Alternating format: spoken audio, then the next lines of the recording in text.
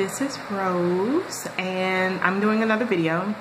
I noticed two things over the past week. I blink way too much in my videos and I have not done any recent videos of my own product.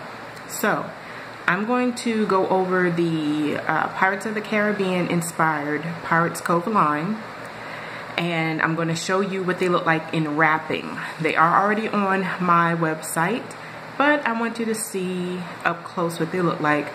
They are in packaging, so I will be pausing to take them out of the package, but I'm going to show them to you right now.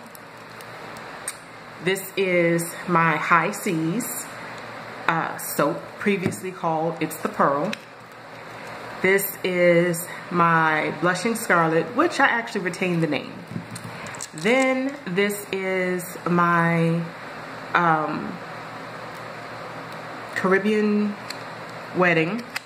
I'm sorry, I had to look at the top for a moment. I'm like, okay, which one is this? Caribbean Wedding.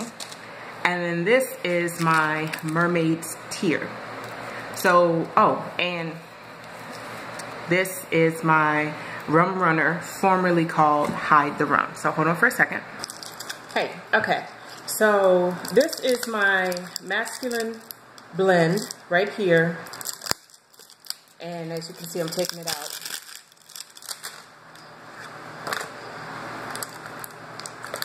It's very clean.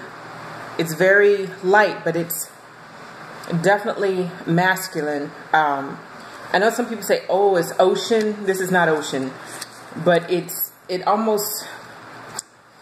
not ozone, it's not ocean. It's honestly hard for me to describe, even though I made it, except for I just knew once I made it, oh, this is it right here. So that's that one.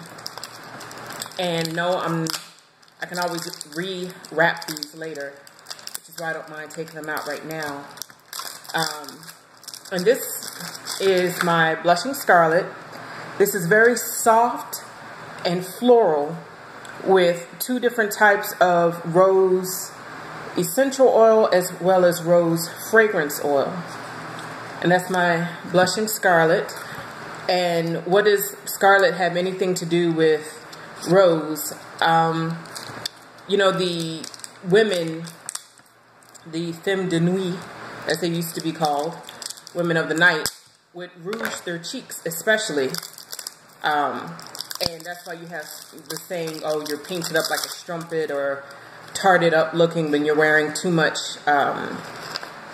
face makeup, especially blush. Okay. All right, now this is my Caribbean Wedding. I want you all to see this. Okay. And it is made with essential oils and fragrance oils as well. And this is actually made with ginger essential oil at a very low usage rate. A little ginger goes a long way, but it's not spicy. It's, dang, I don't know how to explain that either. Maybe this is why I don't do videos describing my own product, because I like it, but it's hard for me to describe, you know. And if you see this, when you see the descriptions on my website, it's normally what other people tell me it smells like to them. This one here, let me see if I can just slide out. Okay, yeah, I can. All right, this is my Mermaid's Tear. And as you can see, it's very muted colors that you look at and you're kind of like, am I really seeing that? And the concept behind this one is with mermaids. Of course, you have the old lore about mermaids, what they are. And I made that one with geranium oil, essential oil, because when I watched the movie that inspired it, the mermaid was kind of soft looking, kind of, oh, I feel so bad for her. But in true mermaid lore, especially the older, they are vicious. And they are actually horrid looking creatures. But they can enchant a sailor with their voices, or sometimes they could change the appearance of their faces, and of course that would lure these sailors who'd been out to sea for way too long into their clutches. So that's why I made that one, where it was the geranium has a very strong, pungent smell to it, but it mellows into something beautiful over time. This one is my rum runner, and this is the #2 favorite soap. This one right here is a mix of a couple of masculine essential oils, well, not essential oils, fragrance oils with bay essential oil, and it's lovely because there's a sharp, peppery fragrance to it, top note, but it mellows into something almost sweet over time.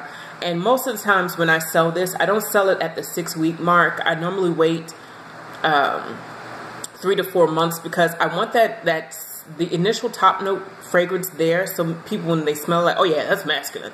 But at the same time, I don't want it to give anybody a headache because of how sharp it can smell.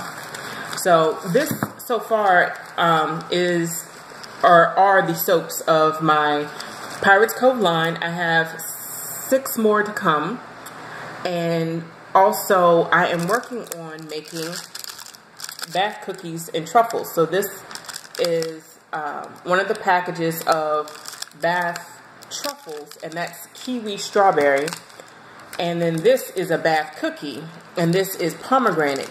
With the cookies and the truffles, you normally crumble 1 to 2 for a half bath. I will say, if you're using it on a child, you might want to not use it on anyone younger than the age of 7 unless it is specially formulated for sensitive skin. If you are using this on anybody else, always, like with anything else, make a small face bowl of water and crumble 1 or half of 1 in. Put it on the inside of your arm, close to the elbow or the back of your knees, and wait 24 hours. If you're going to have a reaction, you will have it, and then you'll know whether or not you should immerse your entire body in it. Also, with these, even though I formulate mine with the lowest usage rates, you should be really, really careful about that, okay? But mine, so far, for me and my daughter, and anybody who has been following me for the past 11 years know, we have a lot of skin issues. So if it doesn't break us out, I'm at least 80% sure it's not going to break anybody else out within reason. So these are something new, and for the month of August, I will be sending these out as testers to anybody who purchases, and if they like it, great, wonderful. If they don't, then I guess we won't do it as an actual product line, but it will be one of the drop-down requests for a gift with purchase. So that's what's going on with me. Tell me what's going on with you. Hit me up in the comments. Ask any questions, any concerns, anything that you might have. I'm always here. Take care. Love you very much. Bye.